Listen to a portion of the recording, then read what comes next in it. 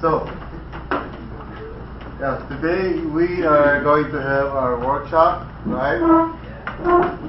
It's good for you. So, let's pray and ask the Lord to be with us at this time. Dear Heavenly Father, thank you so much, O Lord, for your mercy, for allowing us, O Lord God, to continue to serve you. And thank you for the blessings, the privileges, Lord God, the opportunities. Thank you for the strength. Lord, help us to always walk in the Spirit, and help us, O Lord, by your grace to really guard our hearts each time, each day. I know, Father, that even as we are studying, we can also forget to take care of our own hearts. So, Lord, by your grace and mercy, keep us self-aware and help us, Lord God, to always walk in the light and in the truth. Allow us, oh Lord God, to always receive correction if necessary, and advice or admonition as your Spirit continues to work in us, Lord. So in this class, once again, we pray for your grace as we talk about preaching narratives, Lord. I know each one, Lord God, is at different stages, Lord God, in the process. Some are able to do this now more comfortably, while others are still working on it and struggling. So I just pray that you would come alongside each one, Lord, according to their need, and be able to help them, Father, so that they can gain confidence. So, Lord, thank you so much for this time. We just commit to you our class today in Jesus' name. Amen. Amen. Okay. So, we are looking at, well, I think we have not yet finished or completed the session, right? I think there were some things that we were not able to discuss yet. Correct me if I'm wrong. That's wrong. Nobody's answering me, so that means you're so full already of requirements and other subjects that we don't know anymore where we are. Yeah, I think we have not yet talked about that, right? Good. So let's talk about first, before we go to the workshop, the homiletical outline for narratives. Somebody read that first quotation from Reidanus, page 156. All sermons of the aim of the clarity, pointedness, and incoherence of the didactic form, repeatedness, movement, and total listener involvement of the didactic form. A sermon ought to address the whole person rather than only intellectual or emotional or positional. All right. So, of course, Reidanus is speaking about traditional preaching done in the pulpit, as most of us probably would understand it. Okay? And, of course, coming from the West, there is really that preference for a didactic form, something logical, with points, point 1, 2, and 3, or usually 3, right? Especially if you're Baptist, you gotta have 3 points. If you're Pentecostal, you have 10 maybe, or 20, depending on your tradition. If you're super spiritual, maybe you don't, you have 100 points and you don't know what's your point. Anyway, so there is a rightful balance, and again, of course, we are talking about speeches, right? So that's basically what preaching is all about in the contemporary church. Okay, we're talking about standing in front and delivering a speech, and in reality, of course, that's not all there is to communicating God's word, but at the very least, that's what we're familiar with, right? I hope that we can learn other forms of communication. I hope that leaders like you who are being trained would also explore different avenues or media, okay, in order for us to communicate. And each kind of media would require a different strategy or technique or skill to learn. I'm talking about, for example, the internet, okay, or multimedia or something. There are other forms of communicating God's Word today, not just standing in front of the pulpit, okay? And I'm just challenging you in that area because most of the time we get stuck with a certain kind of form. And I'm referring, of course, to standing in the pulpit in a live congregation. That, of course, is very legitimate, and we do that all the time. But there are millions and millions of people who will never enter the door of a traditional church. There are many people probably who would not sit in the pew for about 1 hour to listen to what we're about to say. So all this talk about preaching, well, of course, is good, but I hope and pray I'm challenging all of you to also explore other avenues, okay? Because right now the media is really shaping the minds and hearts of many young people. And those of us who have a word to say, those of us who have a message to say to these people, we fail because we don't know how to do that in that arena. We're not so equipped in that arena. Alright? I remember my first attempt in trying to come up with a video talk. I was supposed to look at the camera, like what showbiz people do. It was very hard for me because I'm not used to that. So I had to train myself how to focus on the camera and speak as if the person I'm talking to is, just right there. And also an experience where I was just recording all by myself in my room, and I was just teaching with just the camera, and I'm supposed to pretend that there are people. It's just so hard. Okay? Have you tried that? Anyone else have tried that here? Okay, well, that's good.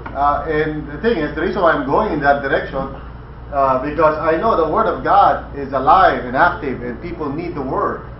But if I'm just going to rely on the pulpit to do that, I won't be able to spread the Word of God far more effectively. Yeah. But with the rise of many forms that pastors are using today, there's some extremes that we have to avoid. Are there extremes? Well, you don't have to be a showman. You're not there for entertainment. You want to deliver the Word of God, okay? So that it may be accessible to people who may not be able to enter the doors of the traditional church. Now, I have no problems with those who attend church on a Sunday. I can speak to them. All right? I'm able to reach them. But each of us probably would have a certain limitation in the way we communicate. And we don't have so many people. Maybe if you're Peter Tanche, you're communicating to thousands. But for many of us, probably we can only communicate to maybe 100, 200 people, maybe 300 at each time. And I'm concerned about the millions of people who have yet to hear Christ. That's my concern. And I think the dangers might be to use media for simply the sake of becoming famous, maybe. Alright, or trying to make a name for yourself. So I think that's a hard issue. But the media itself is, I think, amoral. I mean, there's nothing immoral about the media itself. It's just a medium. I think if the Apostle Paul is alive today, he would use email, he would use YouTube, he would use every means possible to try to communicate to people. So that's what I'm doing right now. Okay, trying to use different ways to try to communicate the Word of God. I'm in YouTube, I'm in iTunes, I'm in everywhere, trying to reach as many people as I can. Because I think that is our obligation as those who have heard the truth. We must proclaim it wherever we can and by whatever means. Okay? So let's go back to traditional preaching in the pulpit. Okay. So Graidanus is advocating a balance between the style of preaching that is interesting, dynamic, engaging, which is more story-like in form. Okay, he's advocating that. And then at the same time, he says that make sure that it also has that clarity or or logic of a didactic sermon. In preaching one, you have been taught how to make sure that your sermons are coherent, it makes sense, it flows naturally and logically. There's a controlling question that guides the entire sermon, and of course, hopefully you're now able to do that quite regularly. Is that true? Am I assuming too much? Are you able to somehow come up with a didactic, logical sermon that makes sense, and people would say to you, I understand. Yeah, thank you. Are you able to do that now? All right. Okay. Not so many people are raising their hands. Can I again? Once more. Do you feel confident that you're able to make a sermon, a didactic sermon, in terms of outlining, in terms of form, logical with points here, point names, first point, second point, third point, and then there's a preaching idea in the end. And afterwards, people come to you and say, Pastor, I was so blessed, not by your jokes, but by the coherence of the message. And I really understand it. Okay. So how many of you are more confident in that arena? You're able to do that quite well then. All right. So you're honest. How many of you are still struggling in that area?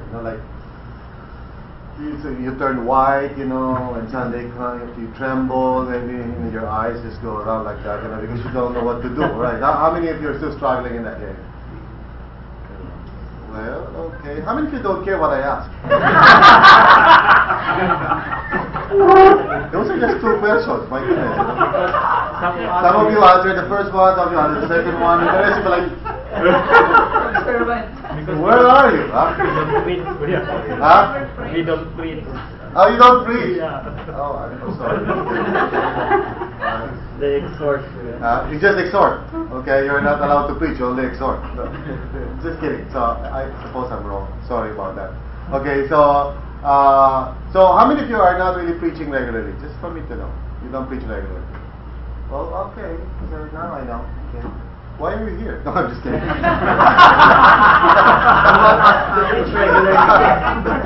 Okay.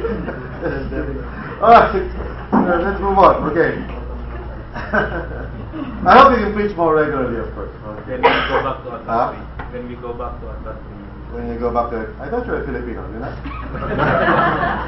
Where are you from? Huh? Indonesia. You're from Indonesia? Yes. Oh, you look like a Filipino, huh? Yes. Oh, well, I thought you were a Filipino. I was about to speak to you in Filipino. So it's a good thing you told me. Are you Iranians or something? Yes, Korea. Korea? You're from Korea? Both of you? No. From what? Mongolia? No? From India? Okay. And where are you from? Indonesia. Indonesia? You're from Pakistan?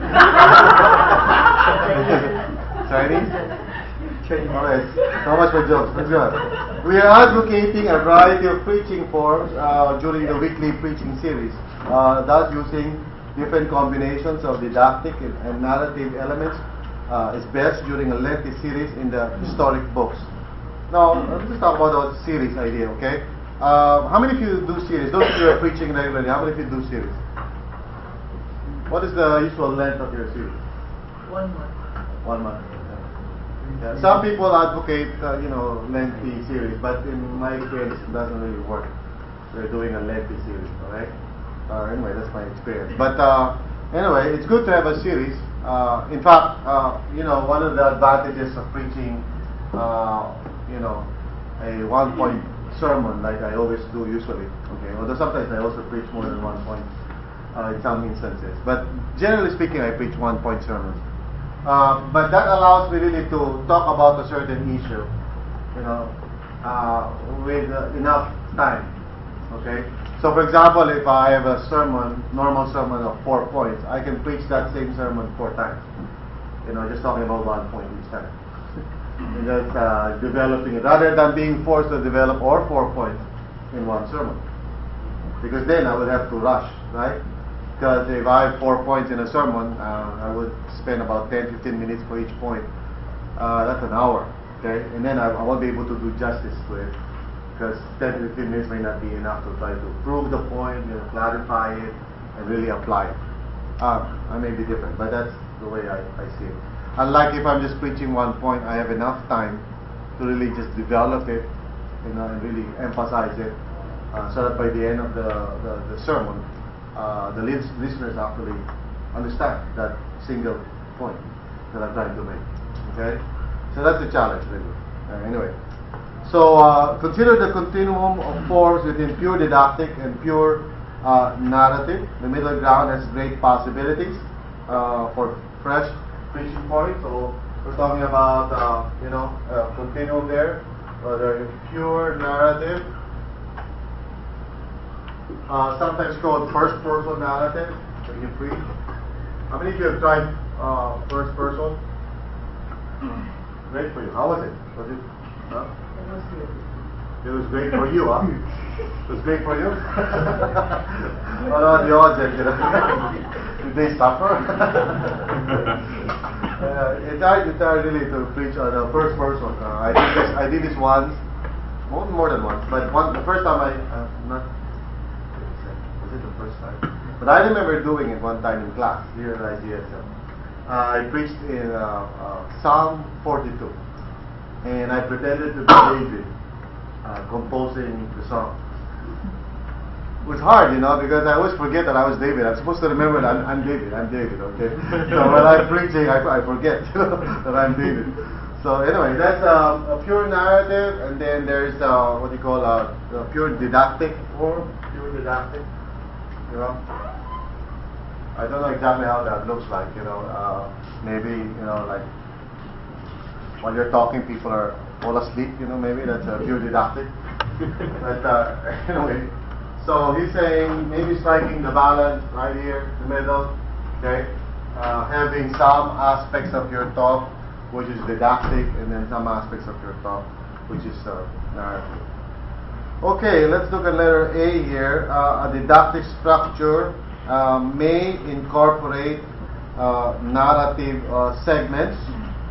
Okay, so how do you do that? Okay, number one, can somebody read that? Well, let's go ahead and just assign, starting from the back, going that way. All right, can you read that? Number one, yeah. Contemporary introduction to the preaching idea may be used to open sermon. Main points guide the structure. Alright, now even there in the introduction, you can start using a narrative approach by, really starting up with fresh stories, and, being able to tell a story, of course, is a skill. How many of you find it easy to tell a story? Especially in a pulpit, you can tell a story quite easily. Alright, that's good, okay? Because some people really, can't or have a hard time trying to tell a story during a sermon. And I think the reason is because we tend to take ourselves too seriously. We become so stiff when we're in front of the people, okay? Because normally we can actually tell a story when we are not preaching. How many of you can tell a story when you're not preaching? I mean, it's normal. In the canteen, I saw this, person, she was crossing the road, and here comes this, truck, did not hit her, of course, but but a tricycle did, So when you tell a story, you often normally do this when you're not conscious, when you're not, focusing about your reputation, and you're not afraid of making mistakes. You do this quite well, all right? And that's the secret, really, when you're trying to use narratives in your normal preaching, even preaching one style. Okay, number two, let's read that. The men have been developed using zoom-in creatively with all narrative followed by zoom-out, brief commentary or application. So with vividness, the narratives can elicit emotion and identification. No other contemporary illustrations need to be used. Alright, okay, we talked about that. Zoom in, zoom out. How many of you understand that? Zoom in, zoom out. Alright, so how many of you don't understand zoom in and zoom out? You're confused about that. Alright, so it has to do with like pretending that you're a camera, okay, and the rest of the audience are actually with you, so you can actually describe a scene up close, or you can talk about a certain scene from afar, like describing it, okay? What do you mean by vividness anyway? How do you create vividness in storytelling? How do you engage people's emotions and imaginations, whenever you're telling some kind of story? Can somebody help me out? Yeah. Give the details. Alright, precisely. Use details, okay? Use details. Don't make generics. Don't say, once there was this place. Which place? Well, in some kind of mountain. What mountain? Okay, so the more you give details, the more it becomes engaging, alright, and interesting. What else? What else can you do to create vividness? Be descriptive. Be descriptive. Now, description oftentimes can be overdone, and it doesn't really create a lot of imagination, okay? Because you have to use a lot of adjectives to do that, There was this, bright, shining light that was warm, and, so you can just go on describing things and like, it's very hard to do that. So adjectives don't do that. It's better to use verbs, better to use, action words rather than describing a person, how tall he is. Notice in Hebrew storytelling, you seldom find that. Okay? In Old Testament narrative, you seldom find descriptions. In fact, when they do happen, they become exceptions to the rule. Okay? When somebody is described physically, it's an exception. But generally, they don't do that. Generally, they tell you what happened, the action that transpired. Somebody was raising up his hand? Yes, Colin? We can highlight the protagonist or antagonist emotions or his thoughts. Right. And how do you do that? For example, if we're preaching about the Good Samaritan, the person who had been robbed, we can highlight, as the Levite passes by, in the mind of this person, he was crying out, "Help me, help me." All right. So that would depend on whether the text would allow you, to have that kind of creative license to describe it further than what the text would say, or maybe in the Greek it has that connotation. All right. Now, of course, a lot of words in the text, for example, in the Hebrew, are very picturesque. Hebrew words in the Hebrew language is very picturesque. All right. Greek is more precise. Right. So they have a specific word for a particular thing. Right. But Hebrew is more, creates pictures. Right. That's why, for example, in referring to emotions, they talk about the stomach rather than the heart. Okay. And we need to get into those, that's why you're being trained to do original language exegesis, Hebrew or Greek, so that you may somehow be able to unearth some color there in the story that may not be so obvious in the English text. But of course, be careful that you don't try to make the impression that it's only you who can know these things. Okay, that's the temptation for those who study in seminary. You would say things like, well, in the Greek, which you don't know. And in the Hebrew, which, yours truly know, and the rest of you are ignorant. And don't make that kind of impression, alright? That's the danger, alright? So avoid that as much as possible. In fact, if there's an original language insight, what I normally try to do is I try to quote another English translation to help me out. I would say, in the Message, it is translated like this. And the Message means they can also access it. They can also read it from that translation. But it's helpful. Or I could say, in the King James, or, the Living Translation says this. So it's better to use that if it helps me in trying to bring out the original language behind it. You know what I'm saying? And there are so many translations, like J.B. Phillips, Westmont, I forgot the translation. But there are so many translations out there. In fact, it's funny, I was in a bookstore one time, and there was a group of Mormons who were looking at the Bible section, and they were laughing. I was like, look at these Christians. They have so many translations. I just couldn't help but laugh. Anyway, so these are ignorant people. So, number 3, alright. What is number 3?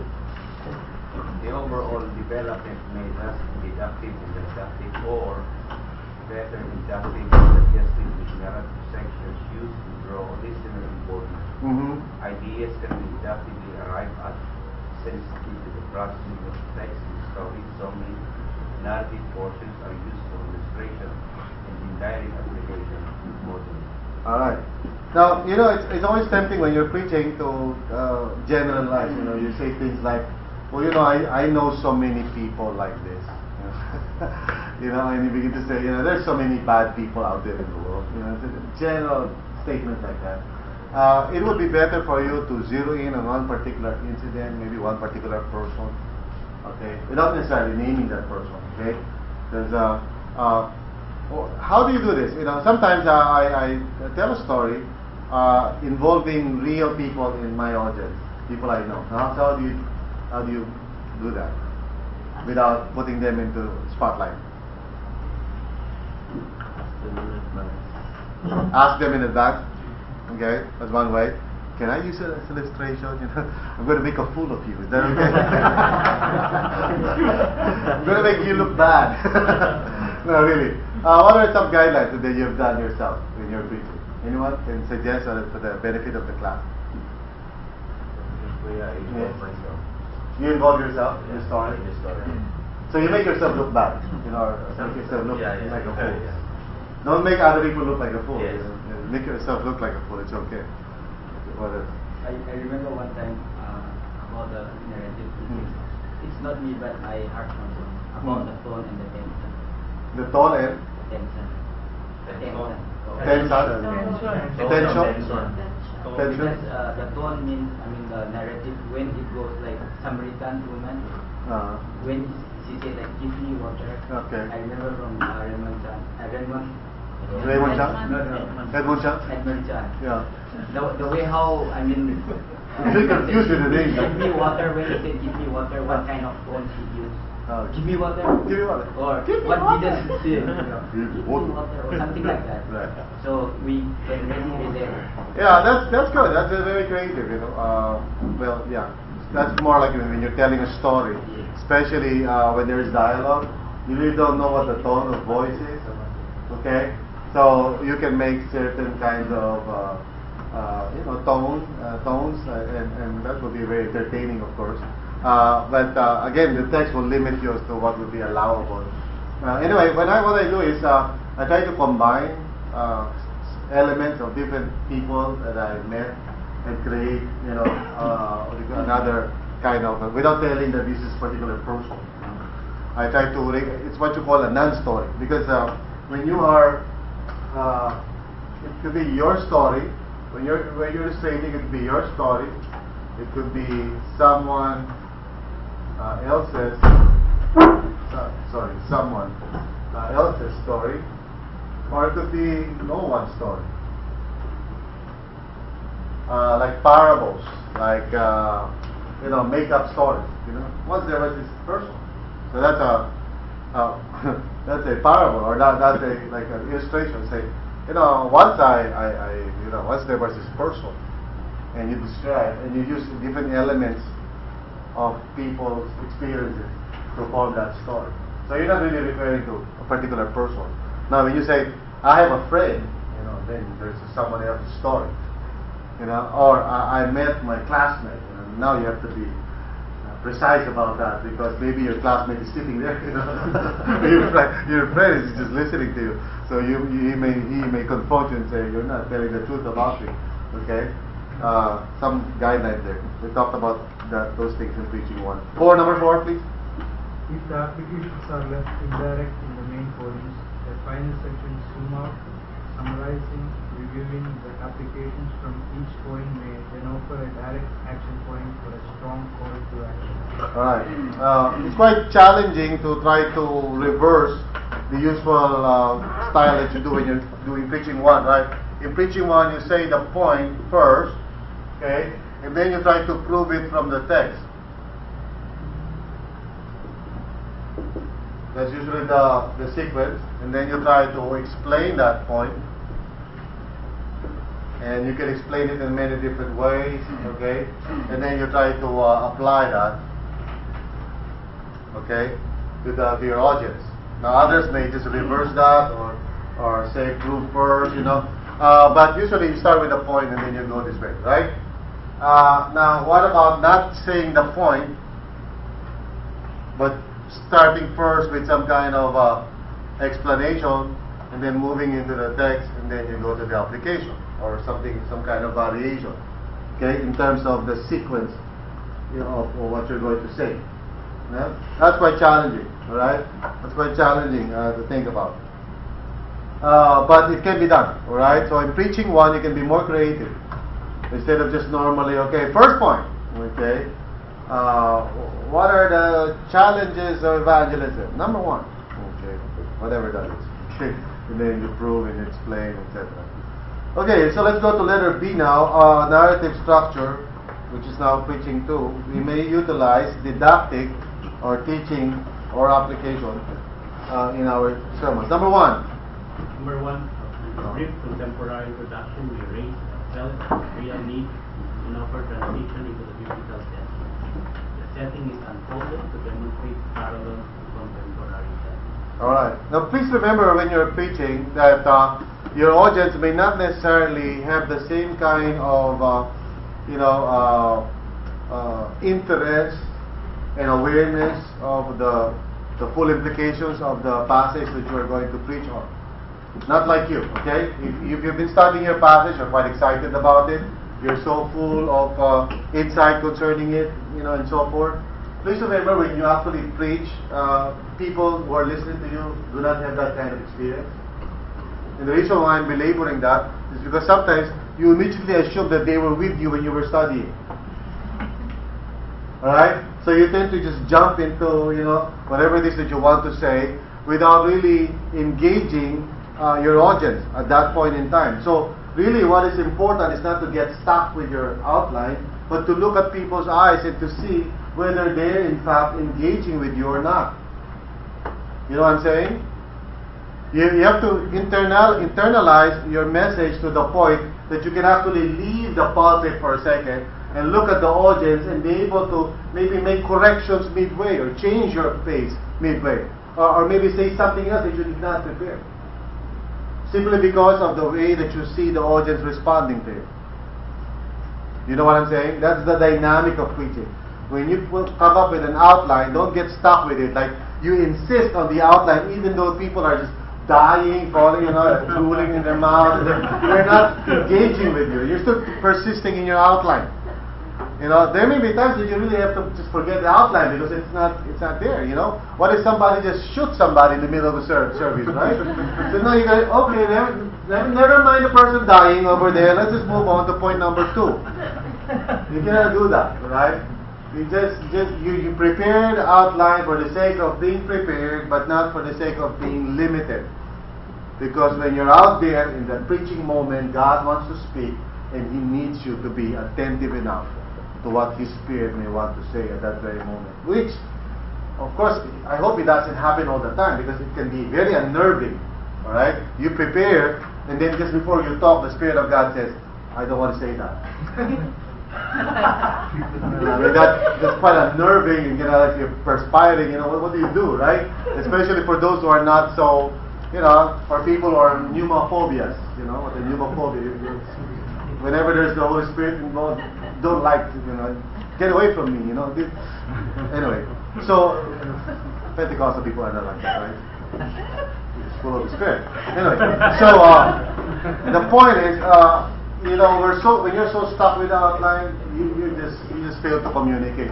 Because communicating is not just saying words; it's helping the other person to see and understand the meaning that is in your mind, so that he or she also knows or sees the meaning in his own mind, so that your mind connects. Communication is not just saying words. It has to do with connecting each other's meaning, so that you understand each other. Alright? So that's why when you're preaching, you do a lot of looking and listening. Okay? When a person, when you're speaking, when the person does this,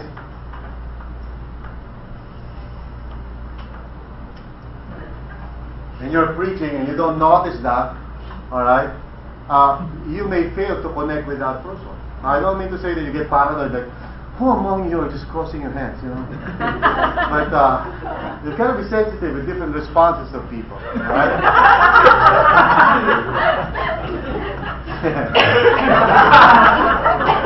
Okie dokie. All right. Number 2. Let's go to number 2. So much for that. Okay, number 2.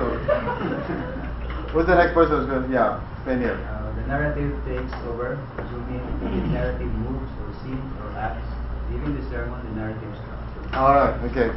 Now, you know, in preaching too, we're trying to train you to try to just tell the movement of the story in the most natural way, as the text itself says it, you know, without spoiling the climax, you know, without telling the audience.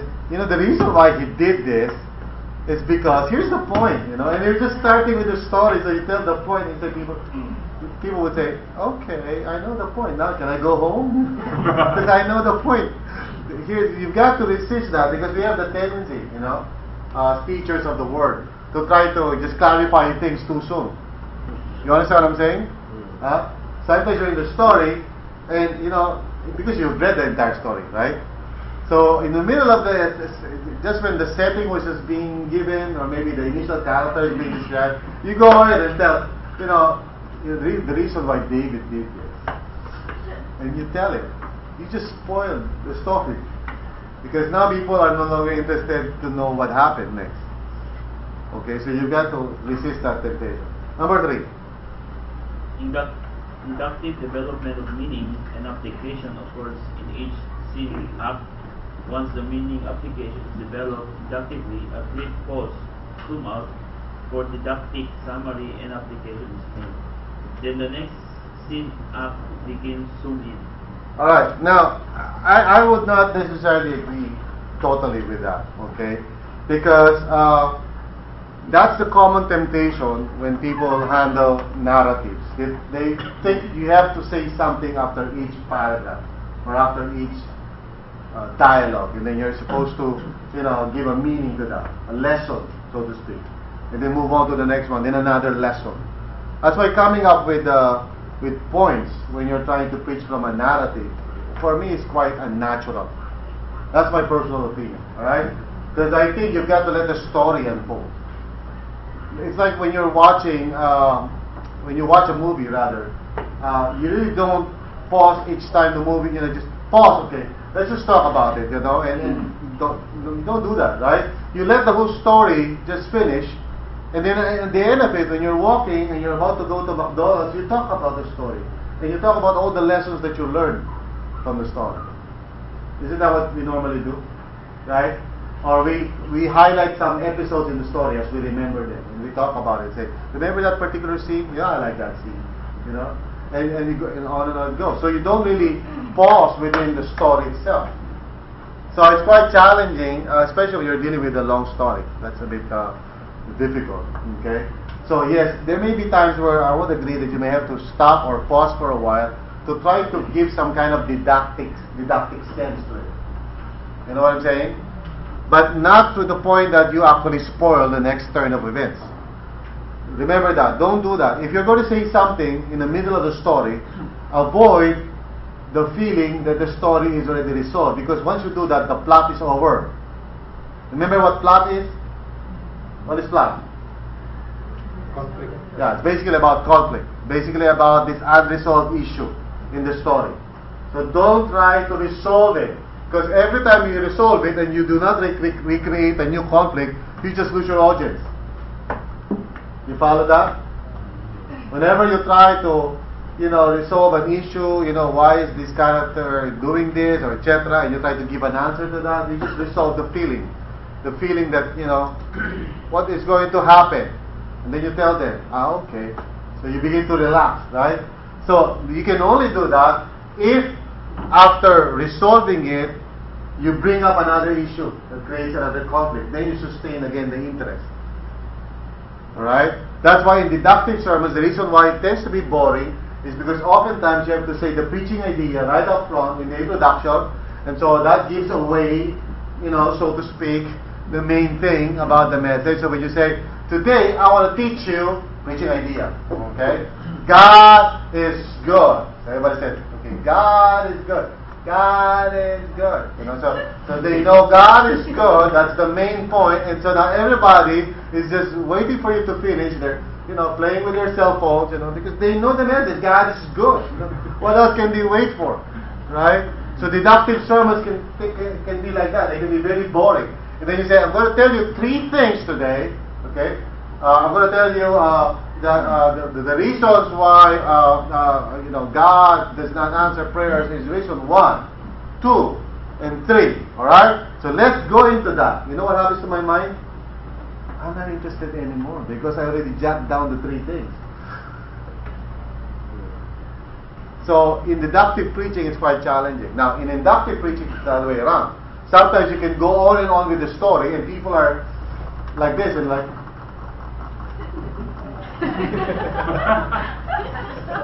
they're asking like, what is the point? Because you're going to the store, and there was this thing that happened, and this thing that happened again, and so many things were happening. My goodness, one thing happened, and the next thing happened, and they're saying, yeah, so many things are happening.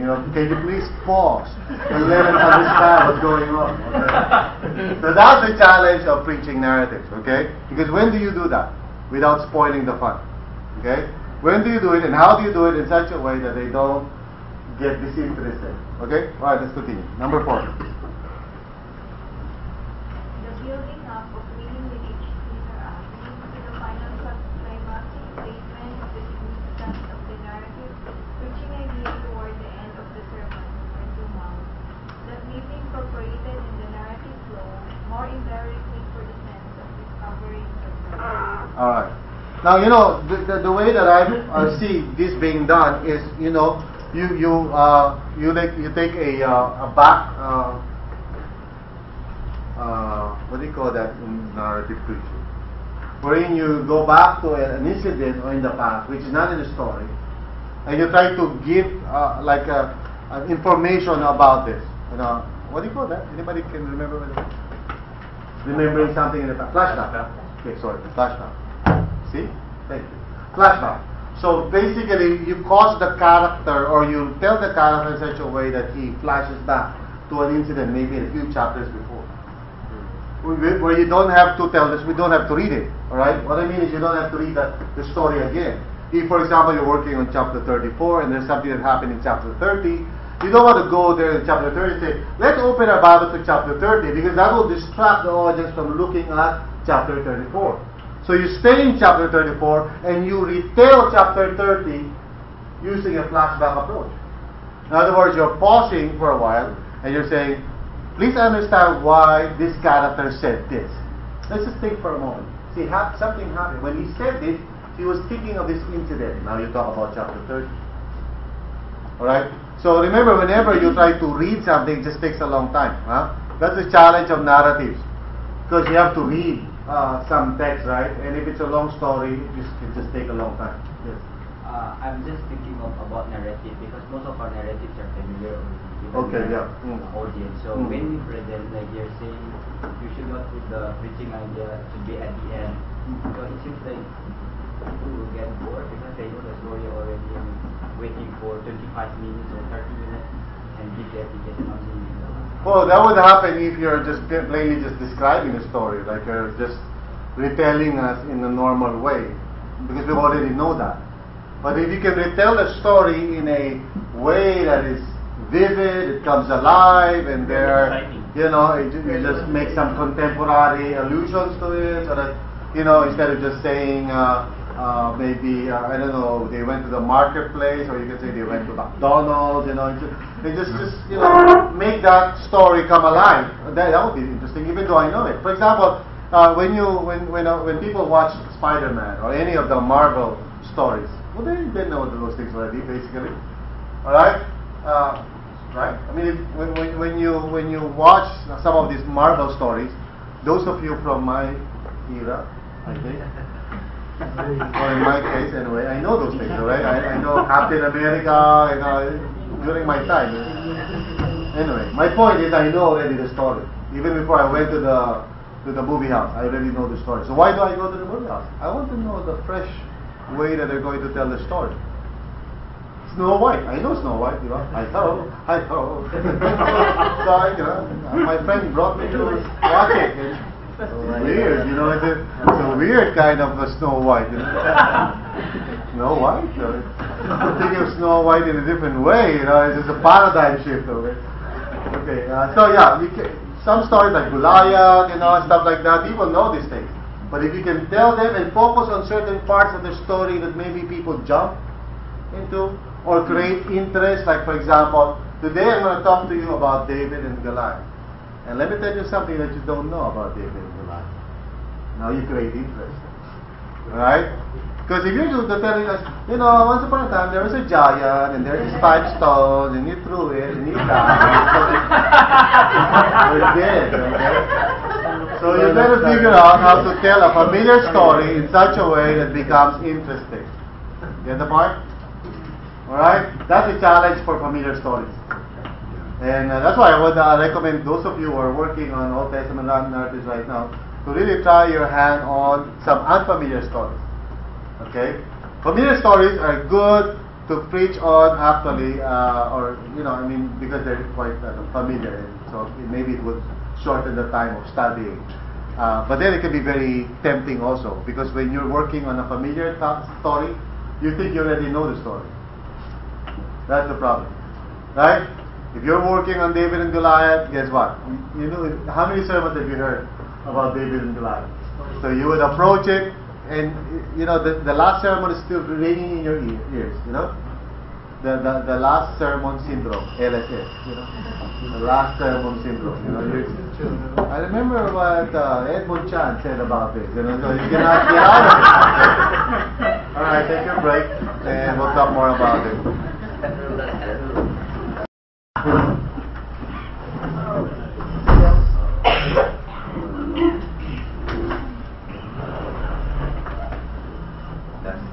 So, before we hear the next bell, there's some just administrative things here.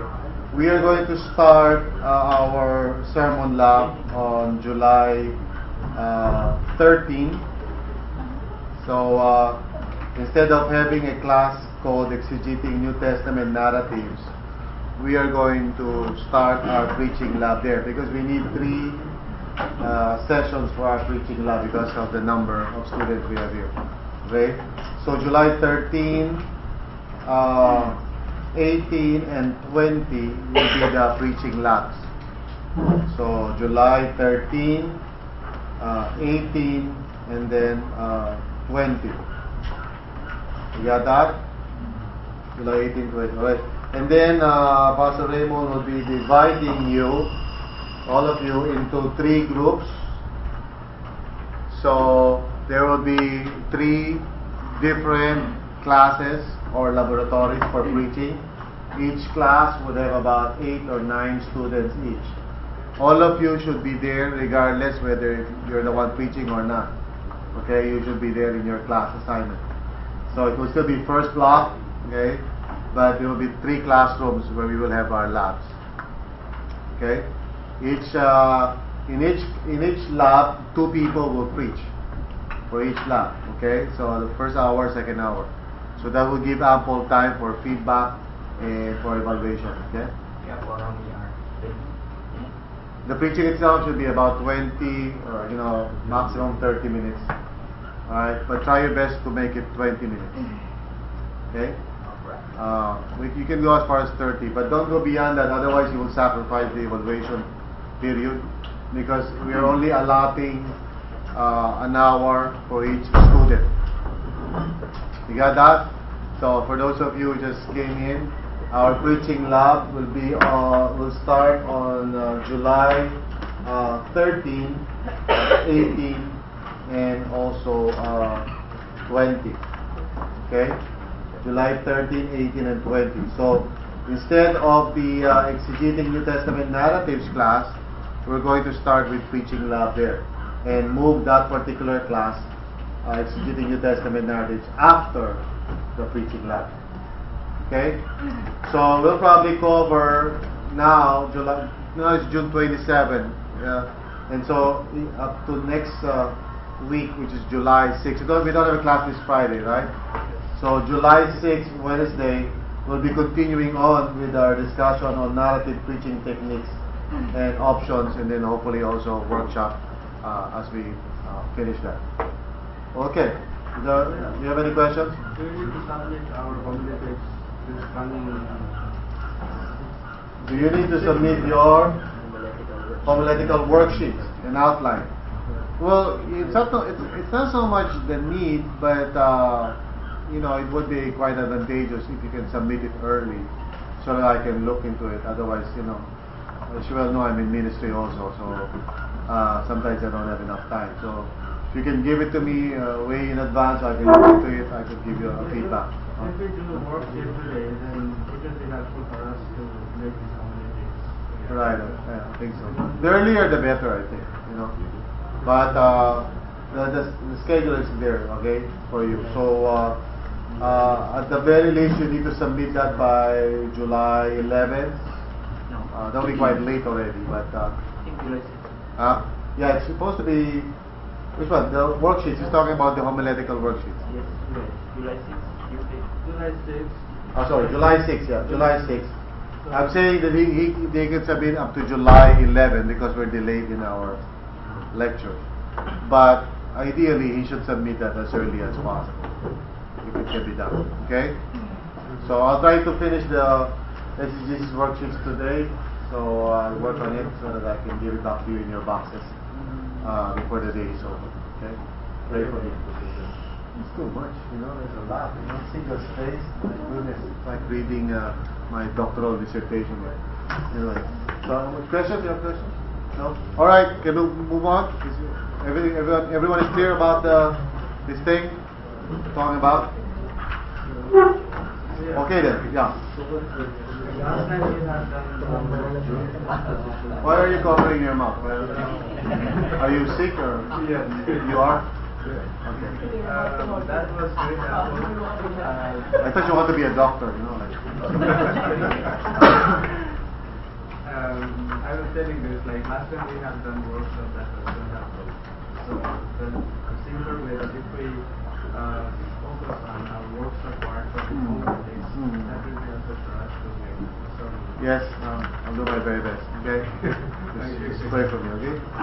Let's go ahead and talk about. We still have number 5 here. The climactic statement of the theological significance of the narrative applied, which is what the preaching idea is all about, might also be set in a reflective epilogue to the narrative.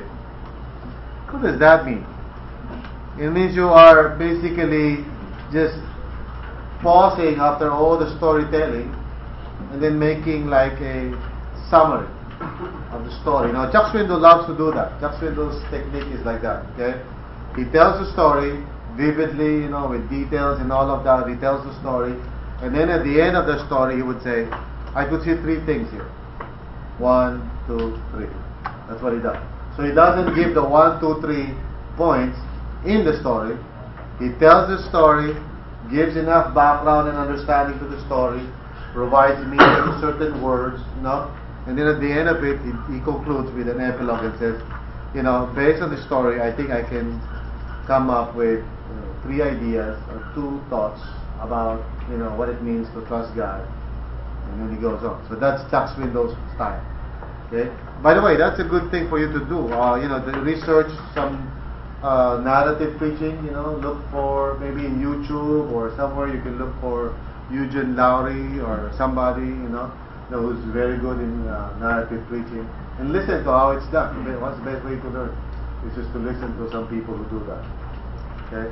I don't know if we have this in our library, but I think we do. I think we have some sermons by Robinson and others, okay, using a narrative approach. So check it with the librarian, okay, and see if we still have those CDs. Okay, guidelines for narrative outlining choices. Where the turn occurs will help determine which narrative sermon model the preacher will use. Now, what does he mean by that? Well, basically, as you look into the story, of course, one thing will stand out in the story. You would notice that there is a problem. Okay, there is an unresolved issue that the story brings out.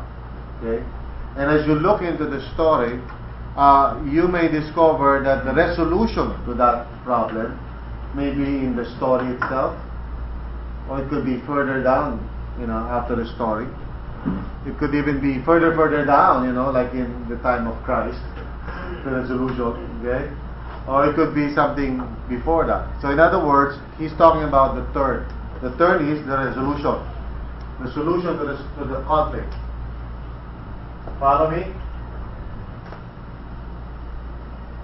In other words, as you are studying the text, you're trying to look for the answer or solution to the problem. Okay? So there is a problem. Alright? So where is the solution? That's the key. This is called turn. Okay? As you look at the story and study it, one thing will, come across as you're looking into it is what is what's Laurie's term for that? The focus. It's calling it the focus. Okay? The focus. So this is called the focus. So he's using a different term, but basically what he means by focus is that here's the problem. Okay? Here's the problem. Okay?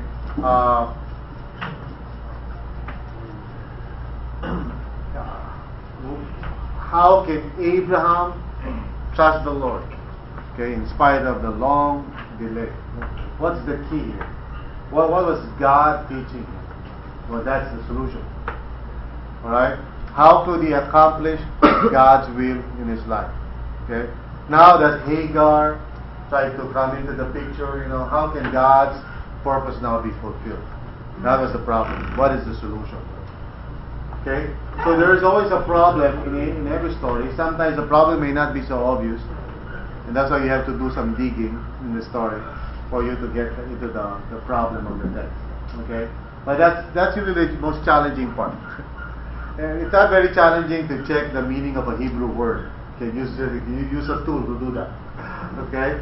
Try to understand the grammar of a certain sentence. Okay? Or whatever. Okay? Those are easy things because you always have tools to do that. The difficult thing is to try to identify what is the problem that is being raised up in this story. What issue? What unresolved goal or intention is not being fulfilled here? Maybe it has to do with God's goal for that character. Maybe it has to do with his own faith, how he can trust God. So whatever, it may be something there. So work on that. That's the hard part. That's what you pray for. That you spend time in prayer for that. Okay, after doing the state work for it. So as you try to do that, okay. Remember, okay. You're trying to move to that, trying to understand it. Okay, what is the situation? All right. Do you have any questions about that? You understand what I'm saying? Okay. You may not know exactly what I'm saying, but I hope you understand it. Okay. Now, the sermonic model chosen is partially determined by where the turn, of course, occurs in the biblical story, and it is partly determined by how directly the biblical story relates to the audience's felt need.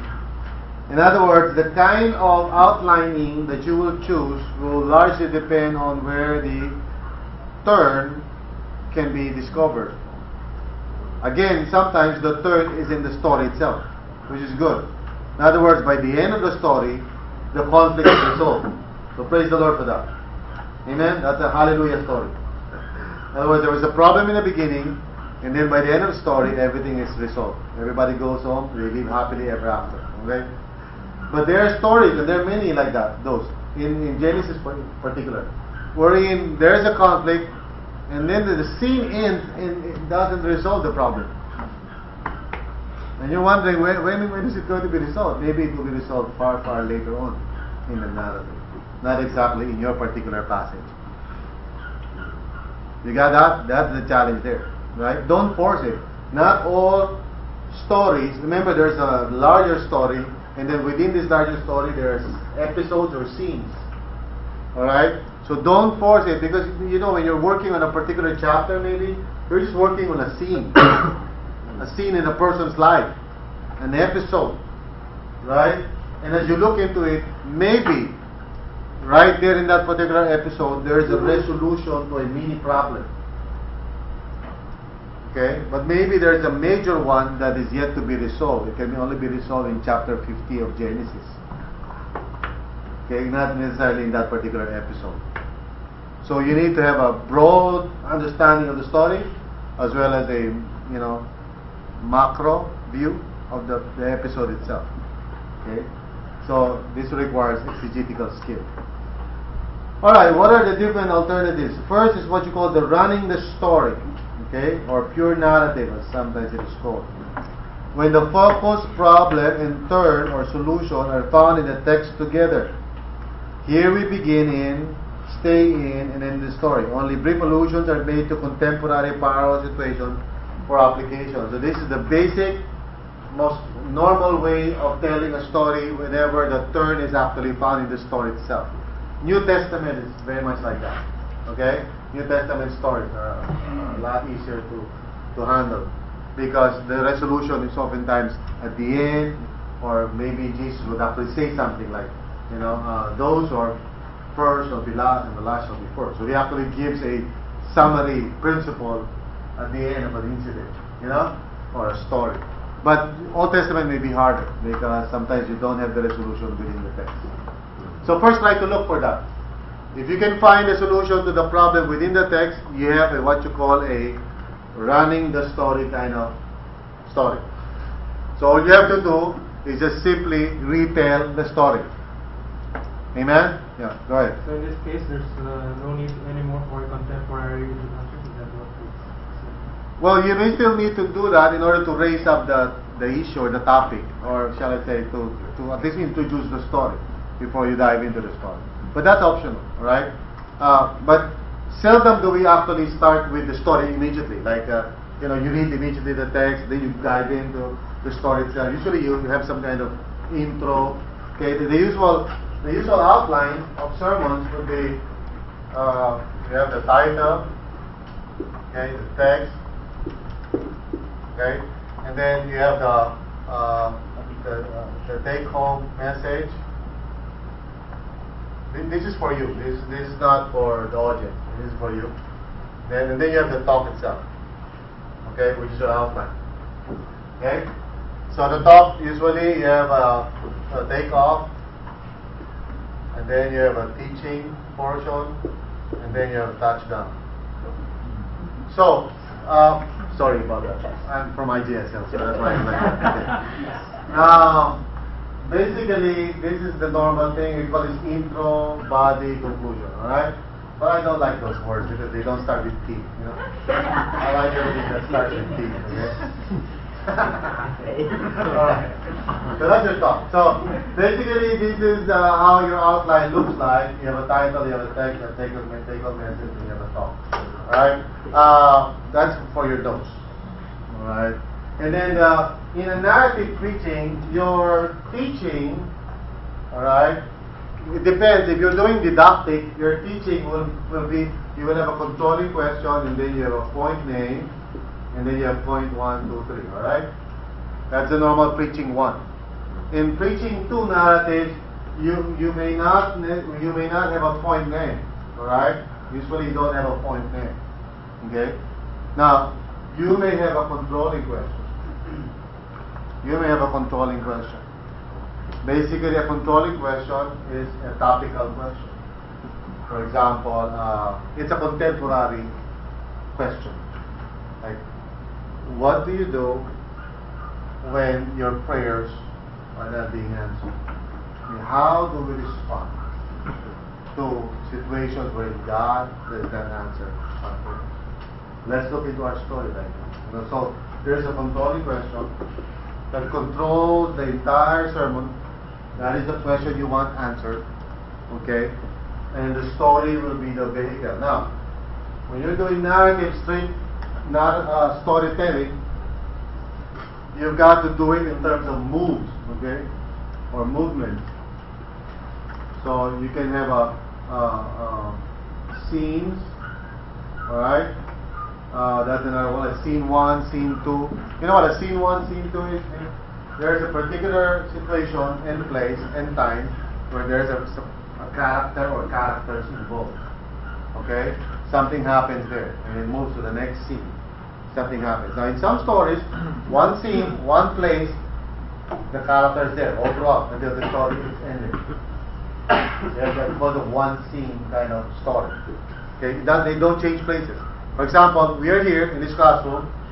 Okay? Everything that's happened here is what the story is all about. Now when we go to the canteen, or let's go outside and I talk with you one by one, that's a different scene. Because we changed in a place. Alright? So when you're looking at a story, you just check whether the scenes are changing, whether there's a new place, maybe there are now new characters, you know. For example, there will be a battle in some place and then there will be a conversation in another place. So that's a different scene. So you decide your thought in terms of movements, okay? Because it could be scenes, it could be ideas that is moving along. Alright? You can be using ideas as a way to guide you. Okay? Or it could be in terms of time. It could be in terms of location. So there are many different ways of trying to guide you into the story. Alright? So that when you're telling... Now, here's the problem. When you're retelling the story, what you don't want to do is read the text just as it is. Okay? You've got to engage with the audience or use eye contact. Because if you're just reading the text, the audience will just fall asleep. Right? So you may have, what you can do is focus on a particular development in the story and then come out of it for a second and just engage with the people, helping them to understand that particular part without necessarily resolving the problem. You got that? And then moving on back to the story again. Okay? Now, can you jump paragraphs when you're retelling the story? Can you say, let's go to the next paragraph? No. Right? It would depend after. Right? It would depend. No? It depends on what? It depends on the time that you have. Depends on the, some considerations that you have, right? Whether the audience is already familiar with that part, okay? And whether you think that you can actually just maybe retell that part without, sacrificing integrity. But then if it's not possible, then you really have to read the paragraph. Right? You really have to go and stick with the story. Now, this is workable, especially when the story is not that long. Huh? When you have a story that's about 2 or 3 chapters, boy, that's hard. So, yeah, what you can do is just say, you know what, this is a long story. So today I'm just going to talk about the first part. Or something to that effect. Okay? Because if you try to summarize it, you may be tempted to just skip some important aspects of the story. So again, that's a judgment call on your part. Okay? But it's going to, that's the usual, normal way of doing it. Running the story. Okay? It's called running the story. Okay, the next one. Delaying the story. When the focus problem is best portrayed from a contemporary perspective first. This may be because the focus is not as clearly developed in the text as needed to impact the audience, or it may be because the text story is too well known and carries too many assumptions. And so in that case, you take off, alright, with a contemporary illustration or story that somehow raises up the problem or focus in a way that would really engage the audience. And then you retell the story in the teaching part.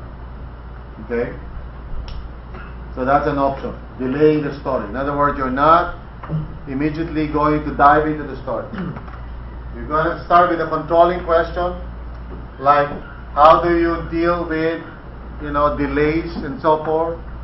I remember a particular incident that happened to me years ago. And then you tell that story. And as you tell that story, you raise up the issue. So you basically started. Now remember, when you raise up the issue, you should not resolve the issue. You follow me? In delaying the story, the story will resolve the issue. So you do not resolve the issue in your introduction.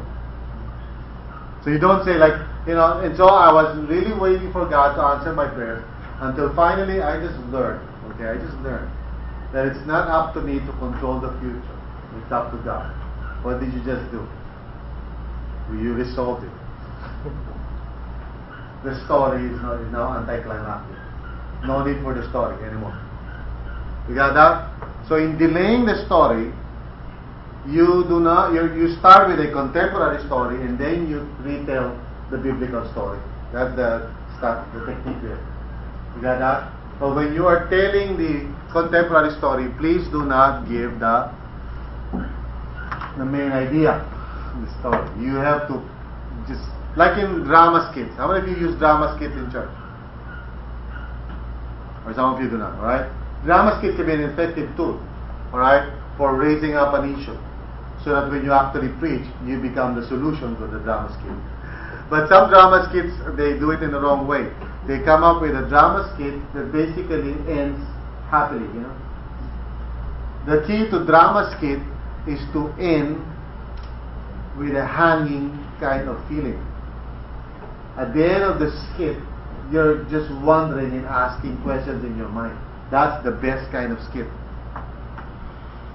Alright? So it's not a full-blown kind of dramatization, like Joseph the Dreamer, the full-blown thing. No, a skit is you raise up, there's a storyline, but then it is not resolved. And so you come up and you preach. So it's the same thing. It's like delaying the story.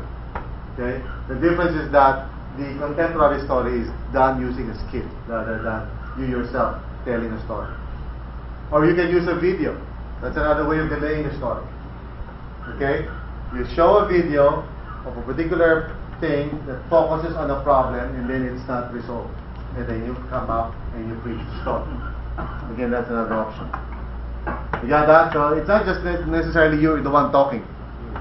There are many different ways of trying to do that. Third is suspending the story. Okay, who's the one reading? Where did we stop? Okay, can you read that? When the focus problem of the story is not clearly solved by the information in the text story, the third solution may be found from information outside the text itself. The conclusion refers to the story. Alright, so in this case, you start with the story, you probably even finish with the story, but you are left with an unresolved issue. You follow me? So you go through the story, you even finish the whole thing, the whole chapter maybe, or the whole incident, but the question is left hanging. There's no solution. In that case, you are now forced to go to another text, or another passage, or another chapter, or even in the New Testament to try to resolve the matter. Okay? Otherwise, the feeling will still be unresolved. And don't be surprised by this, because the meta-narrative of the Bible is that everything else is answered in Christ. The whole dilemma of sin and all of that problem is eventually answered in Christ. So that is not a surprising thing for us. It's just that you have to make a judgment call when you're exegeting the text. Would it be helpful to jump all the way to the New Testament to try to resolve this issue? Alright? Or could I just simply go to one of the previous passages of this story? Or maybe just go further, the next chapter or 2 chapters from here, to try to resolve the matter. So as I do so, I refer back to the story. So this again is an option. Okay, we're talking about outlining options. Okay? Now, when you're outlining, most of you probably would write it down. Amen? When you're outlining, most of you would write it down. I would suggest that you do your best to internalize your outline so that all you're holding is your Bible as much as possible. Okay? So that you don't have to look at your notes. That's the idea. I'm not requiring it, but I'm just saying, step out of the boat, walk on the water, and fly in the sky. So just go beyond your comfort zone. I know all of you are just used to, you just love the pulpit. Even if you want to go, stay there, you carry it back home, But you've got to get out of that and just preach from your Bible, if necessary. Stay with your eye contact. Know your outline well, by heart. If you can do that. How about no Bible study? Well, that would be great, if you can do that. It's just recited, from memory. Okay, alternating the story. That's the fourth option. Who is the next one going to read that? Yes. Alternating the story. When multiple transitions out of and into the text are needed to heighten focus or tension as well as understanding, also suggested when the term solution is not clearly found in the text directly, but must be supplied by logical argument from a wider theological context. Alright. So in this case, you find that in order to really develop the tension of the conflict, you may have to go in and out, into the story, into the contemporary scene, into the story, into the contemporary problems. Okay, and maybe making a wider kind of understanding about the story in view of the Old Testament, in view of the whole Bible, trying to just help the people really grasp the impact of the story, because the story itself does not give us sufficient information for us to be able to understand its meaning. So that's quite challenging, okay, when you do that. Alright, but most often after you do that without even thinking about it, because when you're reading the story, of course you have to supply some additional insight or information that maybe the text doesn't say, but it's important for understanding. Because remember, most of the people who are sitting in the pew may not have the kind of theological paradigm as you have, right? Because you've been doing this like for a living, So others are, just basically just dabbling into the Bible, every now and then, or maybe just reading daily bread, So when you're teaching, you've got to help them understand, right, the theology behind it. Is this where you look at commentaries carefully? Well, yeah, I always look at commentaries all the time whenever I'm working on a text. It's part of my digging. How do you balance it that you don't become a running commentary?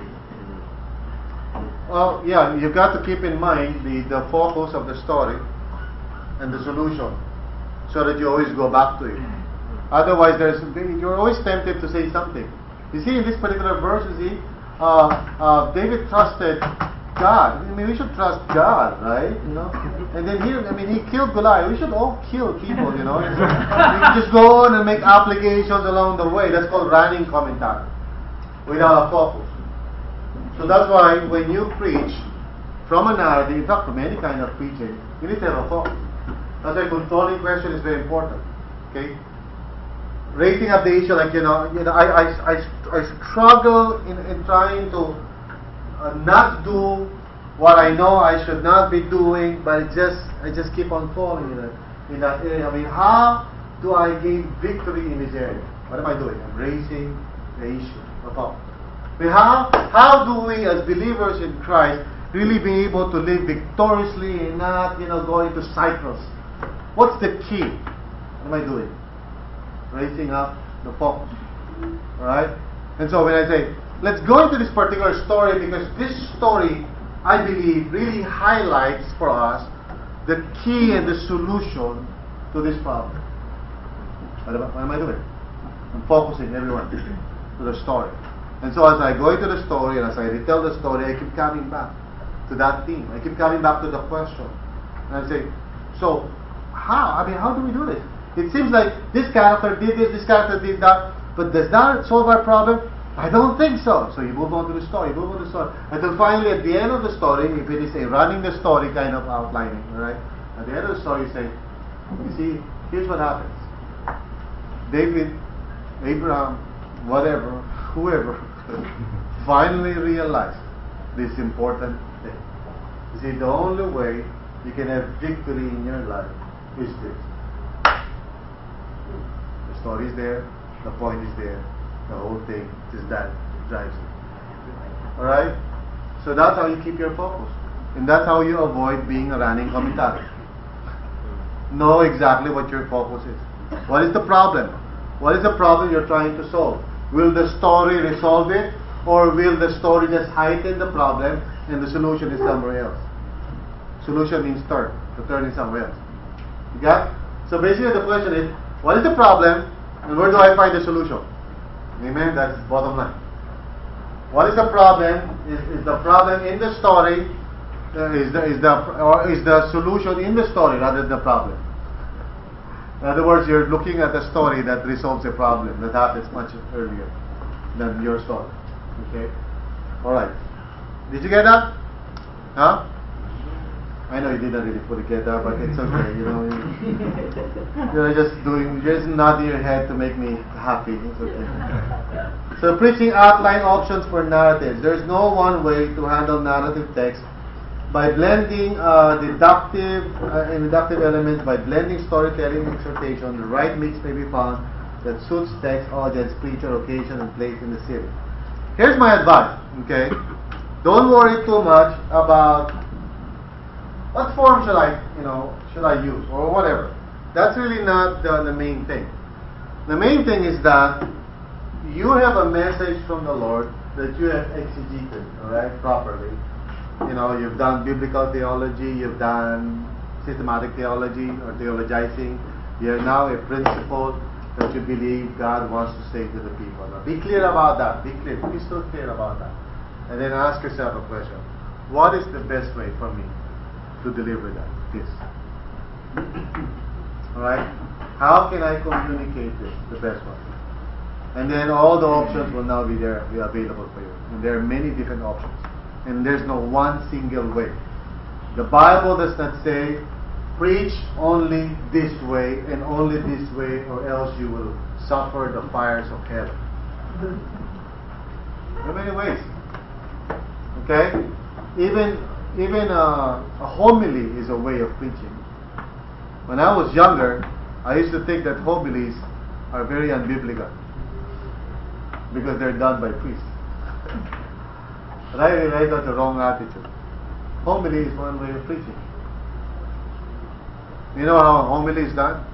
There's one thought, you tell a story. There's another thought, the same thought, you come out the same thought, you tell a story. And then the same thought, tell a story. The same thought, tell a story. And then you end whenever you feel like ending. That's a homily. Okay? There's just one idea and you're just playing along with that idea. Try to come up with different stories or illustrations that support that idea. Or you just keep coming back to the idea. Have you listened to sermons like that? Huh? And you find it so unbiblical, right? It's so un-evangelical. But if the point is well taken from a certain, sometimes they just use a verse, it's okay. Now the point is, there are many options. Don't get stuck with just one option. Like I told you, how many of you would be willing to use a drama skit to introduce a sermon? Would that be allowed in your church? Huh? That's good. Alright, you can do that, right? Or maybe, you can be more daring. You can come into the pulpit dressed like David. And then come out and put on your preaching shirt. That'll be quite daring. Okay. Anyway, so there are many options. We move from the exegetical outline, following the narrative movement of the text, to the theological outline, portraying the significance of each section as related to the meaning of the whole. To the homiletical outline, applying the meaning of each section in whole to the audience. Now, this is presuming that you can actually do that in a story, meaning that you can actually come up with ideas for each section of the story. And I told you already how I feel about that. But sometimes you cannot do that. As you begin the setting, you may not be able to really come up with a particular homiletical idea about it, except it's a setting. So you can probably say in your outline, setting. Okay, introduce the setting, and then first character comes in, the second character moves in. Okay? So doing this entails using clear structural markers or scene markers in the text to summarize the action, meaning of, and application of each section, faithfully following the order of the text. But when we move to the preaching outline of the sermon, we have a number of options. Each can stay true to the theological meaning and homiletical application of the text. But narrative texts offer creative possibilities especially suited to story preaching or narrative preaching. So we have some examples here. Non-narrative poems. Okay, letter A, full story to principal to mains. So how is it done? Introduction, okay, contemporary need, interest, creatively retell the whole story with an eye for identification by audience, and then universal life principles stated. From this story we see that, so usually 1-point sermons are done like that. Okay? Now here he adds another, transition to mains. This is the Swindoll approach. Okay? Main point number 1, etc., implication, all of that, transition to main point number 2, and then conclusion. So that's what you call the Swindoll approach. Okay? You retell the story, you come up with a principle, and then you break it down into some kind of didactic form. Alright, you say there are 2 ideas, or there are 3 points under this. So it's like preaching one again. Okay? But you try to include a narrative approach. Letter B option, principle to mains to segmented story. So number 1 is introduction. Okay, contemporary, need, interest. In other words, focus, develop focus. Number 2 is universal life principle. In other words, you don't tell the story yet. Okay, and then letter A, main point, and then narrative section creatively retold. And then main point number 2, narrative section creatively retold. In other words, this is like a deductive, inductive kind of approach.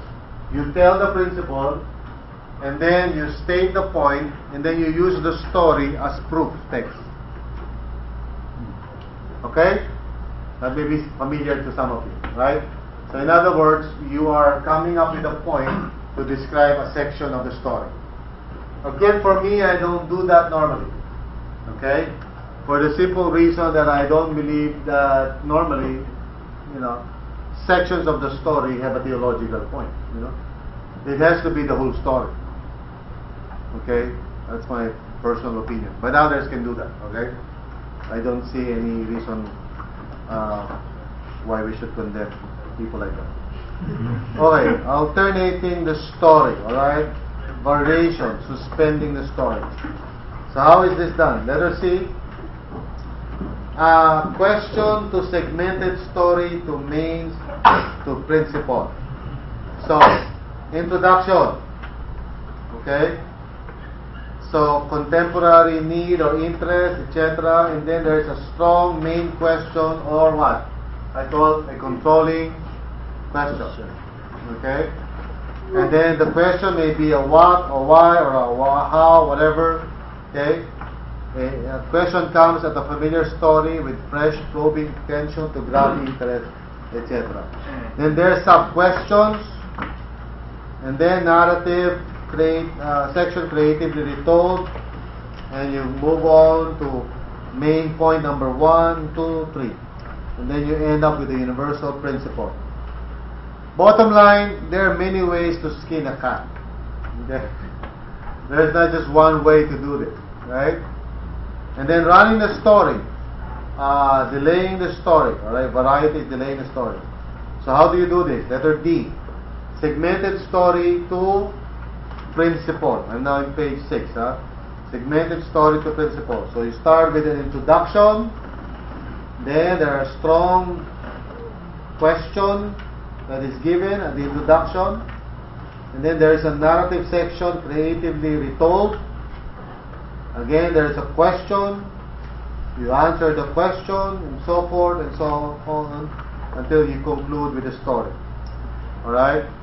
And then you finally end with a universal principle, You know, you don't have to say all the time, from this story we see that. It's quite boring. Okay, there are many ways of saying that. Okay, so you can just simply say, and so listen.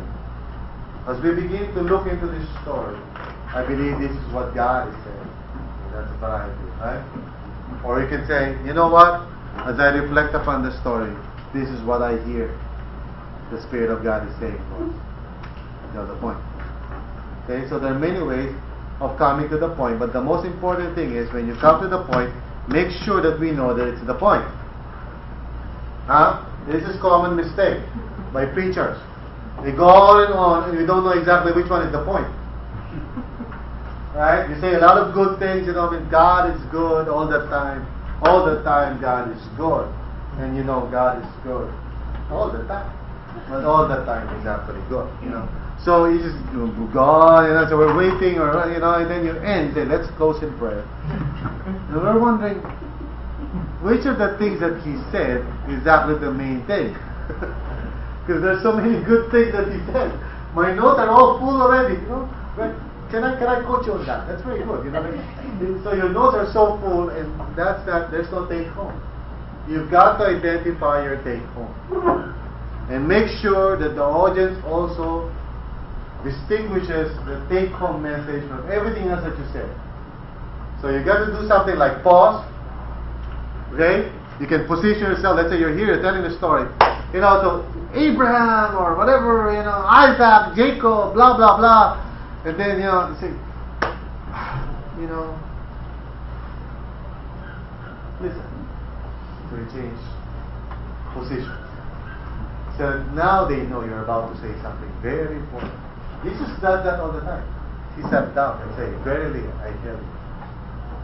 Right? Those of you who have ears, let him hear what I'm saying. Then he gives the take-home message. So that's how you do that in preaching.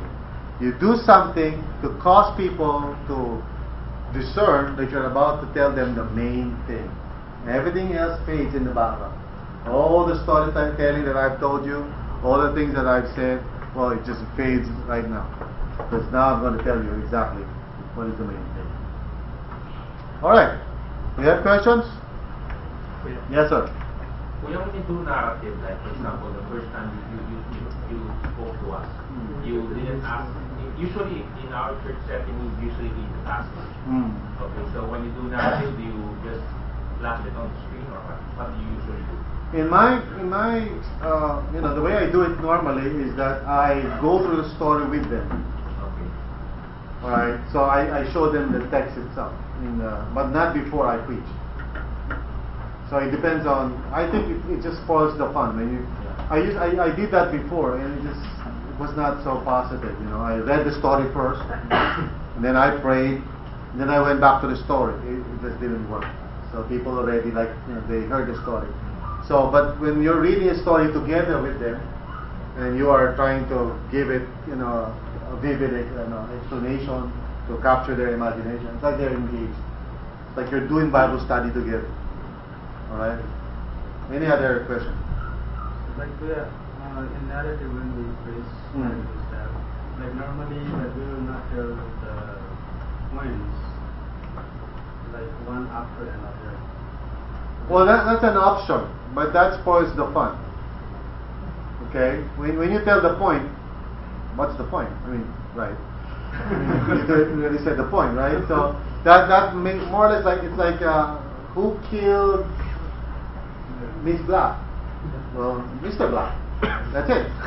It's finished, right?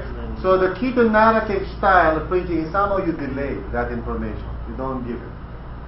So if you can delay it, maybe do it inductively, slowly.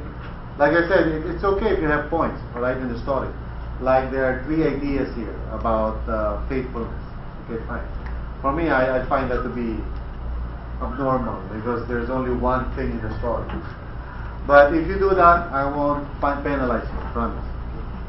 I just don't agree, but it's okay, you know, because people will do that, all right? So, would you say the point before you tell the story? I would rather that you tell the story and tell the point.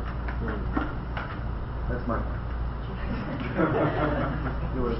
In relation to this question, what about if you are invited by a church in which follows a program that is scripture reading. So in that case, the story would really be read before it preached. Well, why don't you just select only a portion of it? Let them read a portion of it. Maybe just the critical point, you know, just to get them interested. Anything else you want to ask? You look dazed and confused. Or sleepy, maybe. Maybe the precise word. Yes. So in other words, given a particular narrative passage, any of the four methods that we discussed is possible. It's just that the impact or the effectiveness can be different depending on what. But there's no such thing as a wrong method. Yeah, there's no such thing as a wrong method. Definitely, that's very correct. I agree. So there's no. In fact, all the four things, all the four suggestions there, you can go on the fifth one. Maybe you can invent one. All right. Maybe there could be a new one that you can try out. Okay. There are no rules there. Remember, preaching, as we know it today, is a modern invention. Okay. There's nothing in scriptures that can. Paul never imagined maybe that we will be doing what we do today. There will be a choir, and then we'll stand, there's a mic. He probably could not imagine that we will have that. So he was not talking about that, right? Yeah. Hey, wait, the second bell is not yet rung. When you preach, during that time, when you bring example, can you bring the Bible example, for example, I'm teaching about Abraham. Yes. And, hey guys, let's listen to Bharat again. I can bring Bible example